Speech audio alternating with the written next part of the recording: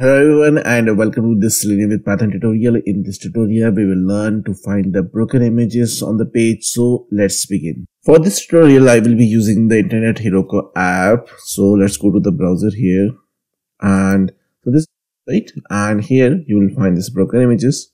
Just click on this one, and here you see these images are broken. So right click on this one here, and click on inspect here. Go to the network and select fetch/xhr and reload this page, and just go back to the all actually. And now here you see that these are the images, okay, and we are getting 404 not found, okay, for both of the images.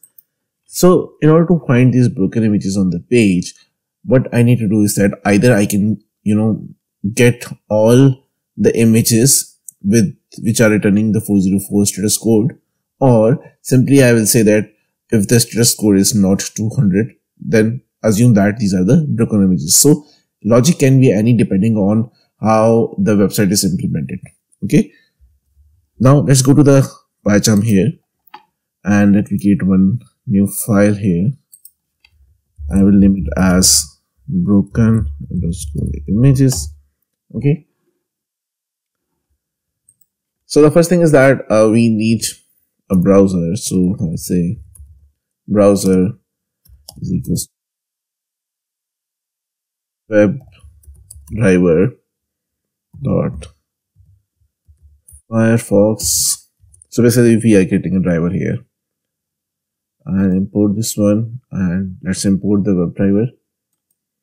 Okay, and now using this one, so browser dot get, so we will be opening this particular page here using this one. Back here, let me copy the URL from here, and let me go back here and provide the URL. Now let's maximize the browser, so browser dot maximize. So don't get confused with this browser word, because in our previous tutorial we will naming it as a driver, and here now we are naming it as a browser. So you can name it anything. Okay, so now there can be more than one broken images on the page. Okay, so let's find those images equals to browser dot find elements, because there will be more than one element, right? So here again I will be using the approach by dot tag name. Okay, and let me import the by here, remove this again, by tag name, and we need to provide the name of tag. So when we're talking about the images, if I go back here and let me inspect this image here, so you see that the tag here is image. As we need to find the images, so I will find all those elements which contains the image tag. That's why I actually filtering my search here. Okay, now let me go back here. So tag would be image. Now there can be more than one broken images. So what I'll do is that I'll create a variable broken images here is equals to this. So it can be a blank array. Now this images contains all the images because we are using find elements. So what I need to do is that I need to loop through this one, image in images. Okay, and I'm creating one variable known as source is equals to image dot get attribute, and the attribute I want is basically a source, src. So if I go back here, so I need this src. So this is a source, basically this attribute I need. Okay, let me go back here and I'll say I need this source here. Okay, this is the attribute which I need, and why I need this one I will explain you later on. So once I have this one, So I will put a condition. If src, okay, then rest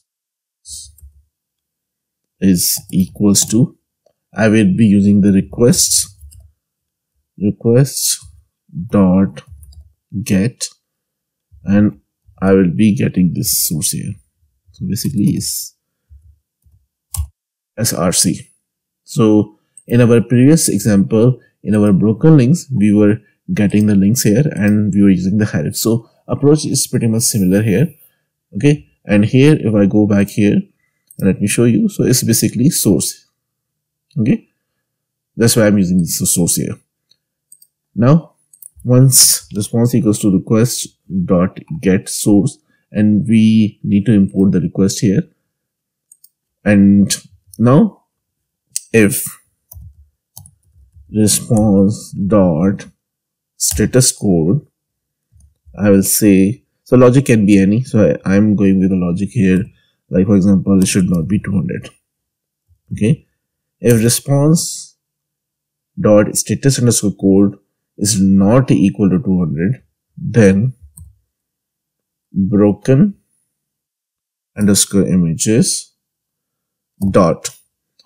Now what I'll do is that I will append in this particular array, which is a blank initially. Okay, what I will append here? Append the source. Okay, and once I append this one, I will print. What I will print here, I will say basically broken image found. Okay, so basically what I'm doing is that I have found all the images using this find elements, and the tag is image. Then I created an empty array, and I am looping in this particular images, and from this I get a source using this get attribute, and then I have putting a condition if source response dot equals to request dot get, and if response dot status code is not equals to 200, then broken images dot append the source of this array and print this value as well. Now what I will do is that one more condition, if broken images, then also what I would like to do is that I will print the list here as well. So list of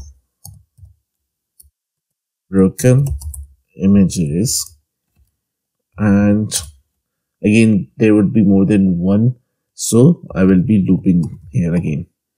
So for underscore images, and so instead of images, this is the variable, so I'll change the name. So here broken images, then print else if it doesn't find any, so else print no broken images. So now we are good to go to execute with our code. So let's run this one and see what happens here. And it should open the Firefox browser, maximize this one, go to this particular page and execute our code. Let me go here and see. So I'm getting some error here. So let me see what is the issue. So basically source is not defined. Okay, src is not defined in the get attribute. Okay, so basically here the attribute needs to be in double quotes. That was the issue. And now let's run this again, see what happens. This time it should work now. You should open the browser, maximize the browser, go to this particular website and count all the broken images.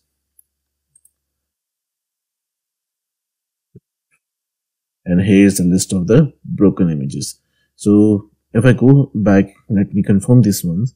Let me go here And if I go to this network here, if I see, so you see that the name of this broken image file is asdf.jpg. asdf.jpg, this is one, and the second one is hjkl.jpg, hkl.jpg. So that's how you can find the broken images. And again, the logic can be any depending on how the things are implemented on your web page. But once the approach is that find all the images, loop through the images based on the attribute, put a condition against the status code, print those ones, assert those images, and that's how you're done with your test case. Thank you so much for watching this tutorial. If you like our content, then do like, comment, share and subscribe our channel. Once again, thank you so much and see you in the next tutorial.